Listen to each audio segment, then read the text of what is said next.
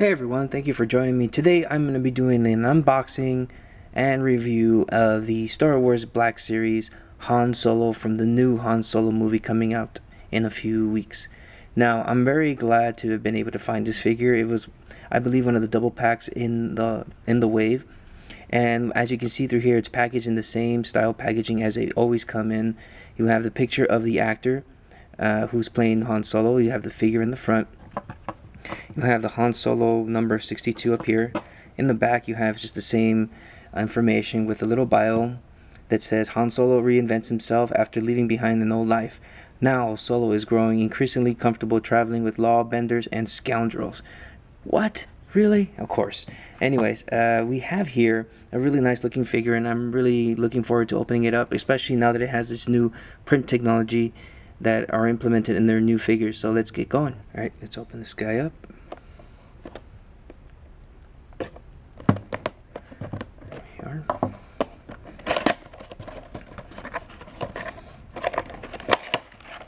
And there he is in his clamshell. And he's really nicely posed. Let's get this guy out of here quickly.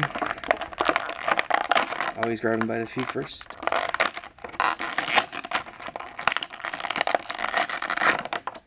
And then we have his blaster.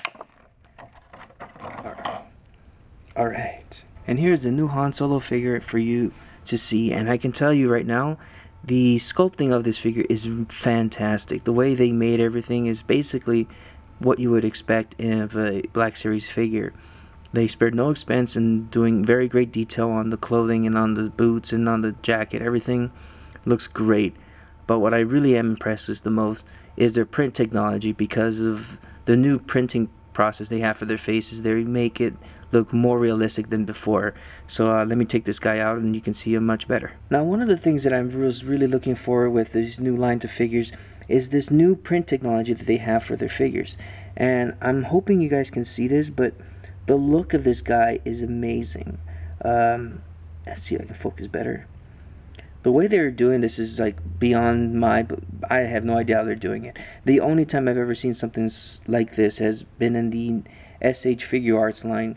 And I'm really happy with how they came up with this. Now, this one unfortunately does have a little bit of some specks on the side of his face. And the only reason that this is, like, I would say I picked this guy out was because out of all the figures that I found at Target that were up hanging, this one had probably the better looking eyes, and that's the only thing I look at really sometimes when I'm looking at these new figures, because the eyes have always been very difficult to make, and often before they look very cartoony and they never look right spot on the area. But this new print technology allows it to do so much more than that, and it's actually way better, and that they are much more like focused and pixelated, but it's so great and it's just amazing. I mean, I'm really looking forward to what's going to happen in the future with any other figures coming out in the line. Hopefully they re-release some figures with this print technology. But overall, if you look at the suit, it is well done. It sports the same pants of Han Solo. Now, I want to say it's the Corellian pants. I might be wrong on that, obviously. I know some people will correct me on that, but it's great because that way you guys can tell me so I learn. But the overall look of it is great. The coloring of the jacket and the wash that it has on it makes it really worn out, and it looks really great. I mean, I'm just so glad. Even the blaster itself looks pretty cool. The articulation on this figure is very standard from every other Black Series figure that you can see. It's got a really good range in its head, but it does have a nicer range in terms of, and now it can tilt better. It doesn't seem to have the up and down movement and the joint in the neck, but it looks really good. His hands can move up and down. There's no bicep swivel.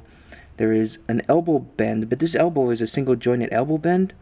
But what's really nice is that they're doing some really great engineering in that they're making it so that now his elbow can go pretty high up. That's an impressive. Before you would get it this far, like a 90-degree angle, but now it's going farther up, which means that they can actually do possibly like two-handed weaponry holds. So it's pretty cool.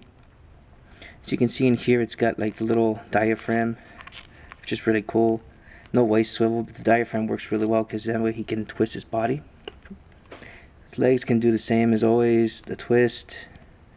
double jointed, everything like that. So the way that he can actually pose looks really cool. Can do some sort of like action stance right there. Well, you can't see it, but anyways, it's a nice little action stance right here.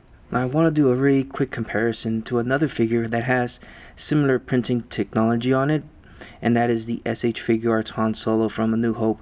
And as you can see them side by side, the print technology on them is fairly good.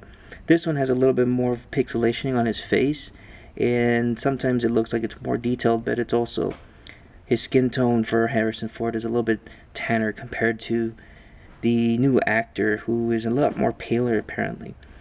But the print technology on both of them is very nice. I don't know why, but I feel like Hasbro has a much nicer look to it. It's very soft, and it's not overly done, and it looks really good. Whereas the SH Figuarts still looks great on its own, but sometimes can just look a little bit overdone. I know his eye can look a little off, and his mouth looks like it's overly saturated with darkness and black. It almost looks like he's got lipstick on. But either way, I mean, the technology that Hasbro is going with is so far one of the best ones I've seen. And as I said before, I am looking forward to seeing the future figures implementing this, especially with the original trilogy movies. And hopefully they will release the old figures with this technology. That would be awesome, but that's just a comparison there. So at the end, I want to say that this is a great figure, and I have to tell you, you have to go get it. Luckily, in this wave, Han Solo is double packed, I believe, and so you'll find him more often. And as I did, I found a couple of them at Target hanging there, and I was able to pick the one that I felt had better paint features. But overall, good look for this guy, because I mean, his ability, the way he looks, and hopefully, if the movie does so well, I'm definitely going to say that this figure will probably sell out really quick, because he has an amazing amount of technology added to him now. A lot of interesting articulation. This is my bad interpretation of trying to do an action pose, but of course it's hard to do it on camera when I'm just trying to review it myself right here. But overall, guys, I want to say, pick this guy up when you can. It's a great figure. You won't be disappointed. And as I said, look at the paints to find whichever one you think is best for you.